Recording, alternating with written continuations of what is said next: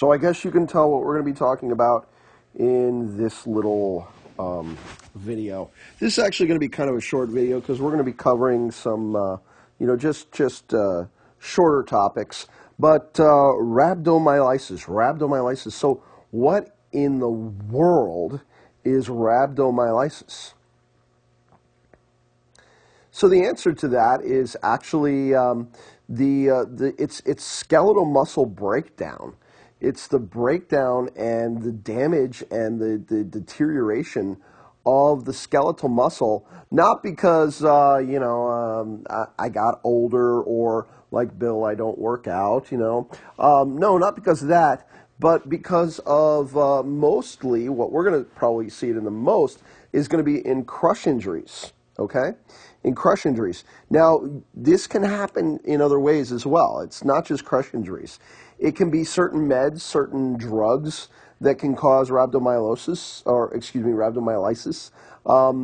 and even strenuous exercise. So I had a student once that actually wound up having rhabdomyolysis because he was, he got involved in that firefighter walk-up challenge, I think they call it, and you walk up 40 floors, fully packed out, and all of that kind of stuff. And he did it. I mean, he basically, and he really worked out hard, and he ran up those floors and all of that kind of stuff. And he's a relatively young guy in good health, and he actually developed rhabdomyolysis because he didn't prepare for it. He didn't prepare. He didn't really, go and make sure that he was working out well and getting ready for it. No, he just went and did this and wound up developing rhabdomyolysis and actually wound up in the hospital for about 3 weeks. Lots of fluids, lots of medications to try to get this all under control and to get his body back into a state of homeostasis. So what are some of the signs and symptoms of rhabdomyolysis? Well, obviously, you're going to have some muscle pain, right? You're going to have muscle pain, you're going to have weakness, probably muscle tremors to go along with that. And then you're going to have a thing called tea-colored urine. And tea-colored urine is just like it sounds. It is urine that is the color of almost like an iced tea. Well, that makes the peach tea that I'm sitting here drinking a little grosser. Okay, so never mind. Anyway, so one of the things that you'll notice with these patients is that they kind of almost they almost present like a patient in an acidosis. Okay, so they're probably going to have a high heart rate, going to have a high respiratory rate. They're going to be trying to blow off some of this acid because actually what happens is, and I shouldn't say just the acid, but what happens is they actually become hyperkalemic. They wind up having high potassium levels in the blood, and they develop hyperkalemia. Obviously some of the complications that could go along with crush injuries themselves is that we could be talking about something like a compartment syndrome or something like that. And if you remember the other day when I was talking about compartment syndrome, I drew sort of a cross section of an arm or a leg, whatever you want to say. And the way that I used to talk about crush is I used to say, as the pressure goes outward, and not just crush, I'm sorry, compartment syndrome, as the pressure starts to go outward, the skin reaches a stretching point where eventually pressure starts to come inward because there's no more pressure that can be relieved by stretch of skin, so you actually start to get this pressure inward. Well, this drawing is really rudimentary. Yeah, big surprise for me, right? What would actually be a little bit better drawing, and what I drew on the board, was something a little bit more like this, the bone in the middle there, and then separate compartments, and these compartments do not always have to be fully connected to the bone area. We could be talking about just certain portions of the body, and we could, or again, well, you have different muscles in here, and so these compartments could be inflamed, and these compartments, as they start swelling and swelling and swelling, they can create pressure then on those other compartments. And that's a little bit better drawing, I think. Okay, because you're causing more pressure, right?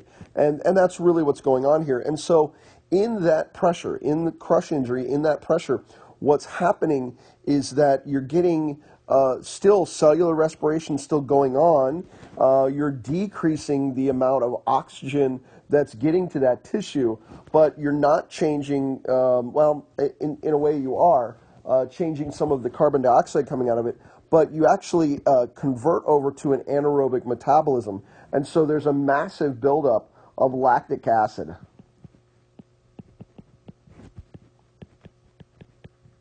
So you get this buildup of lactic acid in those tissues, okay? And this can happen, like, for instance, in a crush injury. You know, maybe something like this, right? So imagine that this patient has suffered some sort of crush injury to the hand. So obviously we have, as it says, a disruption in the blood flow. We have a disruption in the vasculature leading to the hand, and so in the areas down here where that blood flow is interrupted. Okay, we've those cells have converted over to more of an anaerobic metabolism, and so lactic acid is building up inside that area. Okay, so let's say, for example, this area is crushed, and I then relieve the crush. Right, so I take whatever is on there, I take it off. What's going to happen to the lactic acid that's in those tissues?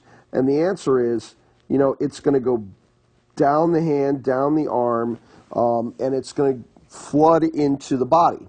Now, if we're talking about maybe just a hand, we might not be talking about enough lactic acid to create a situation where we have a systemic acidosis. Okay, we may not. We may only stay with that acidosis in that particular area, and then we still do have a concern in the future potentially for rhabdomyolysis. Okay, so this area that I had circled there. All right, and I'll actually draw over here, but this area here would obviously be prone for rhabdomyolysis, and we could talk about and potentially have systemic breakdown of skeletal muscle. So the biggest concern, though, here in this crush injury is that I'm going to have this flood of lactic acid.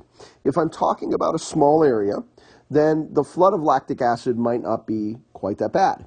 But if I'm talking about a larger area, if I'm talking about maybe a crush area that encompasses the legs or the lower half of the body or something like that, then I could be talking about a crush injury that could actually cause my patient to develop a systemic acidosis. Okay? So systemic acidosis is the biggest problem here, the biggest potential problem here once I relieve this crush injury. All right? So I need to be thinking, and I need to be thinking about the potential for using sodium bicarb. All right? Sodium bicarb is a definite possibility here. But I'm not a big believer in the idea of pre-treating with sodium bicarb. All right? I believe that having an IV established, having the sodium bicarb on hand, obviously going to be very important here.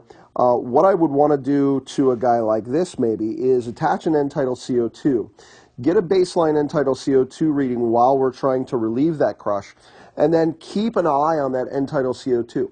Watch for that end-tidal CO2 and make sure that it doesn't go up, indicating that that patient is blowing off more acid and that they're they're becoming more metabolically or systemically acidotic.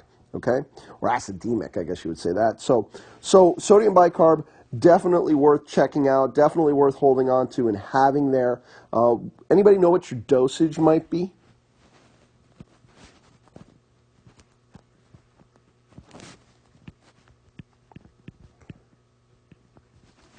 The answer is 1 milliequivalent per kilo. 1 milliequivalent per kilo. And yeah, I know.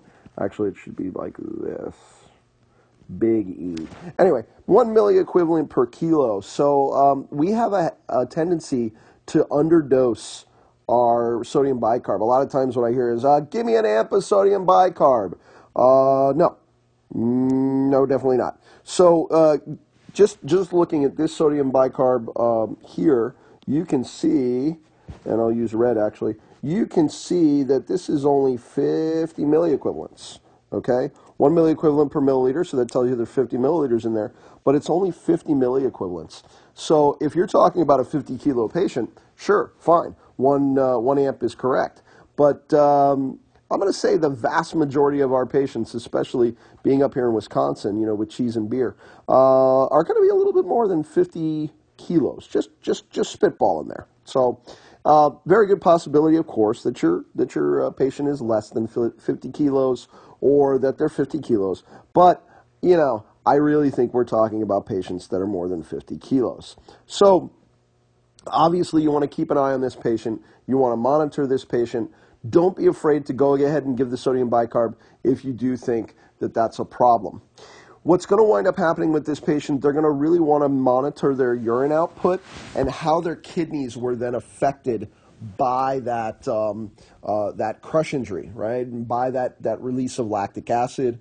And so they're going to keep a really good eye on that. They're going to make sure at the hospital that they're drawing serum labs on this patient to just kind of watch over and make sure that there's not too much acid coming out, or excuse me, that there's the right amount of electrolytes coming out, and that they're not overflowing with acid still. Okay, sodium bicarb is going to be a potential treatment here. The nice thing about sodium bicarb, and what I meant by that is long-term treatment. You guys are like, yeah, you already told us that. No, long-term treatment with sodium bicarb is going to be a very good possibility here. The benefit to it as well is that it can actually help to keep some of the hyperkalemia, the hyperkalemia at bay. They'll also be hypocalcemic, and that's actually those two things are going to kind of work oddly against each other. And if you remember hyperkalemia and hypocalcemia and those kind of things, when we talked about them back in cardiology, you remember that that's not good, right? The more a patient is hyperkalemic, the more the T wave starts to peak up, and the higher the chance is that that patient's going to go into a VTAC and eventually a VFib. Okay, these are patients that there is the possibility that they're going to have some sort of an emergency dialysis. I think if it gets really, really bad, but most of the time they're going to treat these patients in the hospital. This will be an inpatient treatment, and it's going to take time. And the outcomes can be pretty poor with this. So not being afraid to go ahead and give the sodium bicarb if you really feel that it needs to be done. I definitely agree. Give it if you really feel that it needs to be done. You're the clinician. You make the decision. So if you feel that that patient needs sodium bicarb, you go ahead and do it.